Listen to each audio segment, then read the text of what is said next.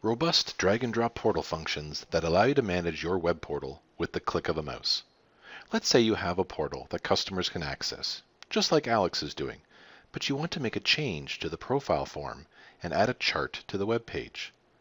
Using our drag-and-drop tools, we'll enter the Form Editor, where we have ultimate flexibility in dragging and dropping fields onto a form to get the desired layout. Adding new fields, like one to track a person's Twitter handle, is point-and-click easy. Once we have updated the form, we simply click Publish. Now let's add a chart to the page.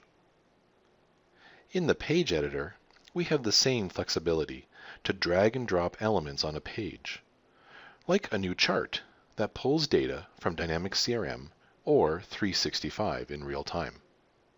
Again, point-and-click configuration makes it easy to choose what type of data the chart pulls from our CRM system.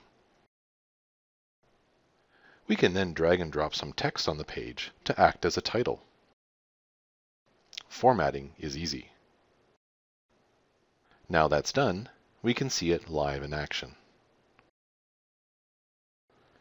The updated form with the new Twitter field and a dynamic chart, all configured through a drag and drop toolset. To experience a full demo of the Portal Connector, visit our website at crmportalconnector.com/demo.